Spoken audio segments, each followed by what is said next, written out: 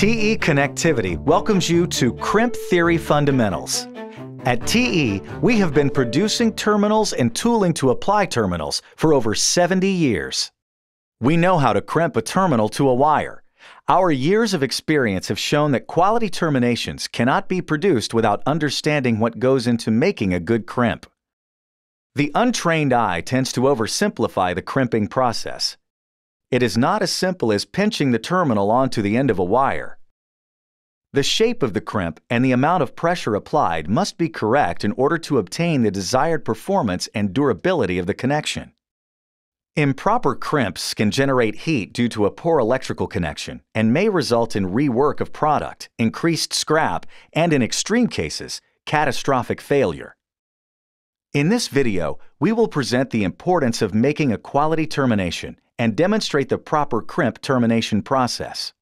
You will build the knowledge and confidence to determine when a terminal has been applied correctly. Quality terminations are created using a systems approach consisting of training, wire, terminal, tooling, documentation, and inspection.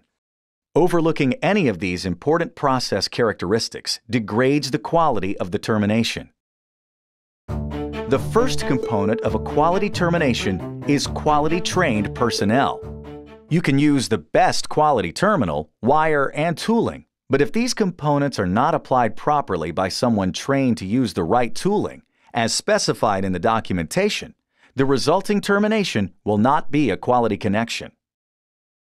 Your personnel must pay close attention to each of the 6 quality termination components as part of their training. Multiple training courses are available through TE. The second component of a quality termination is the wire. To create a quality connection, the wire must be the correct size, type, and must be prepared correctly.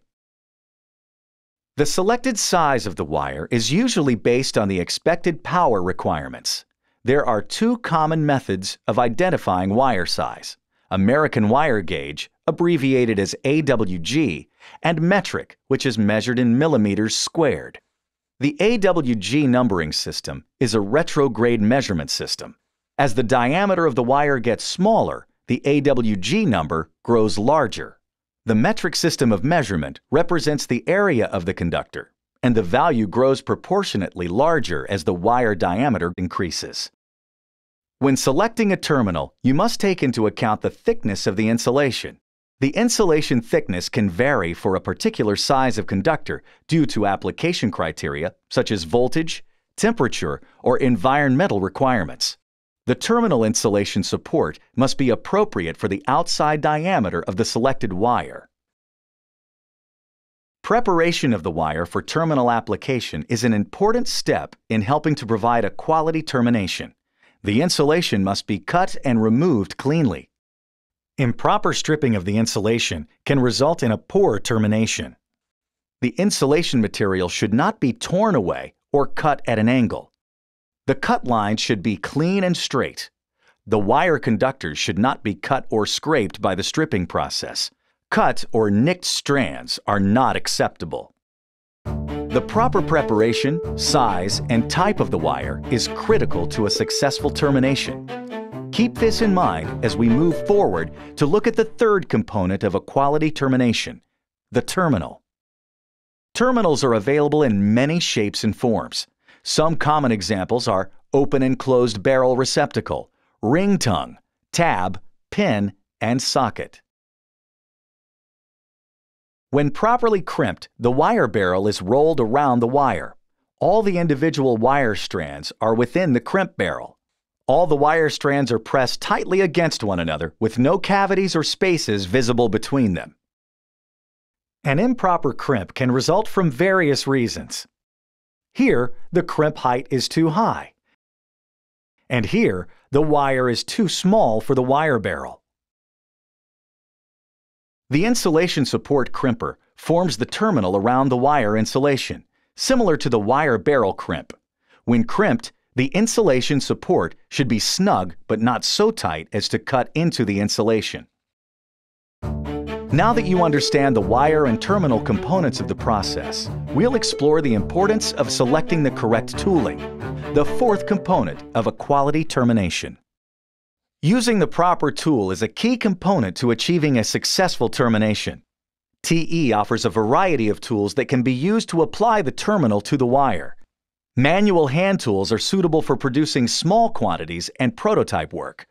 Powered hand tools provide the capability to produce in higher volumes and to apply higher pressures required for large terminals. TE offers a variety of applicators for use with terminating machines. Terminals in strip form and mounted on a reel are required with this tool. The product is automatically fed into the crimping position by the applicator. The terminating machine can be either a benchtop semi-automatic machine or a fully automatic lead-making machine.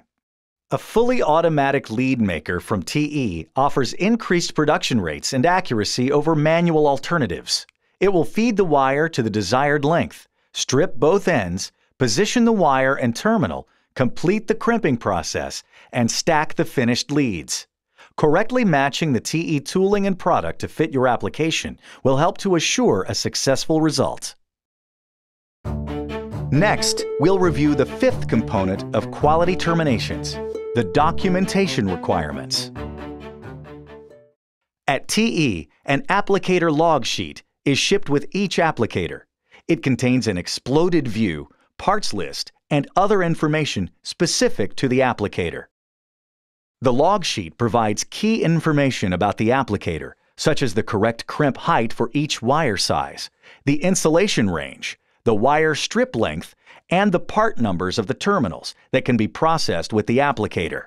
Using this information helps assure that the tooling and terminals are compatible to create a quality crimp.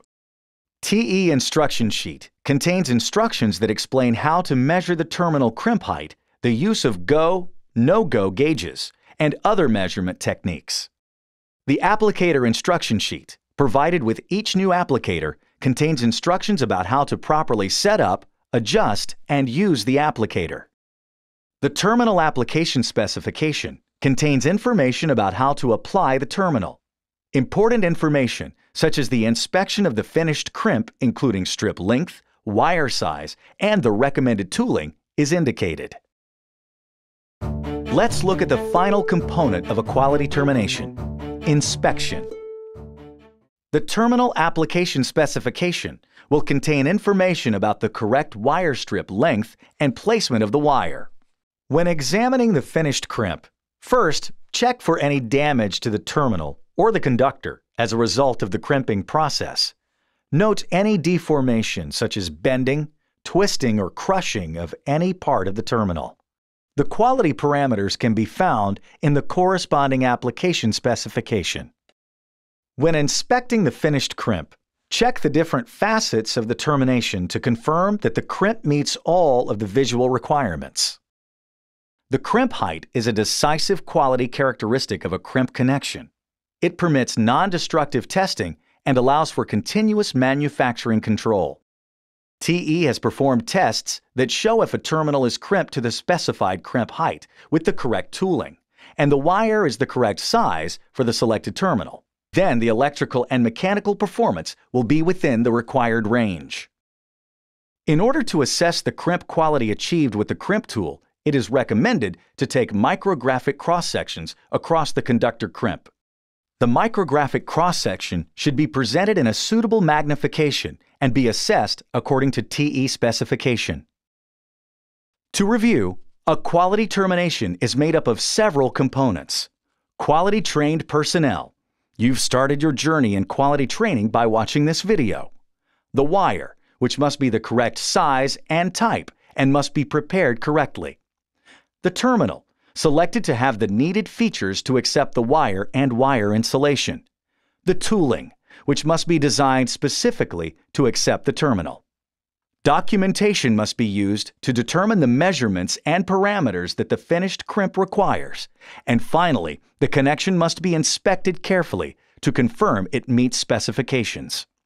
When all aspects of the crimping process are addressed properly, the end result will be a reliable, quality termination that will perform to specifications.